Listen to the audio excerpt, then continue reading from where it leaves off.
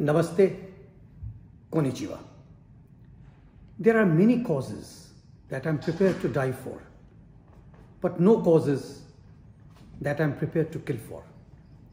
With these words of Mahatma Gandhi, it is indeed a matter of pleasure for me to extend my greetings to all of you on the occasion of 151st birth anniversary of Mahatma Gandhi being celebrated today all over the world. Mahatma Gandhi believed that human nature is essentially good, and it is our task to find and encourage whatever is good in the character of others.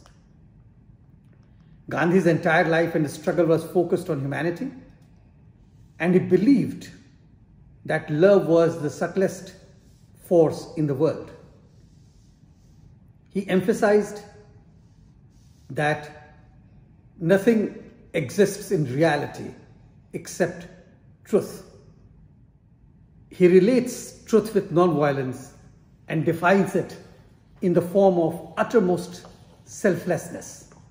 To him, non-violence was not a negative concept, but a positive sense of love, which is evident from his remark, "The power produced by non-violence is certainly superior to all the weapons produced by human skills." Gandhi believed that the use of violent means must be terminated. Another value in Gandhi's treasure of values is justice.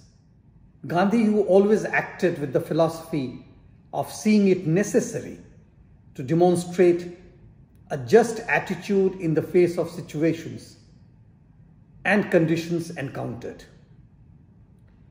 is an appropriate role model in raising righteous individuals who have internalized a sense of justice. Mahatma Gandhi supported his thoughts, needed with humanity and universal peace. He made a global fame with his peaceful approach to events and problems, and his reconciliatory understanding of situation remains exemplary for the purpose to establish the universal value of peace. We are happy to share with you all that the Embassy of India, Tokyo, organized a large number of events commemorating 150th birth anniversary of Mahatma Gandhi at different places in Japan, which included plantation of 150 trees near the foothills of Mount Fuji. I take this occasion to extend my deep appreciation to all our partners in Japan who chose to become a part of the larger celebration. This also shows the acceptability of Mahatma Gandhi's teachings in and within the minds and hearts of our Japanese friends. Once again, heartiest greetings of Gandhi Jayanti to all of you. Thank you very much for your patience listening to me. Arigato gozaimasu. Namaskar.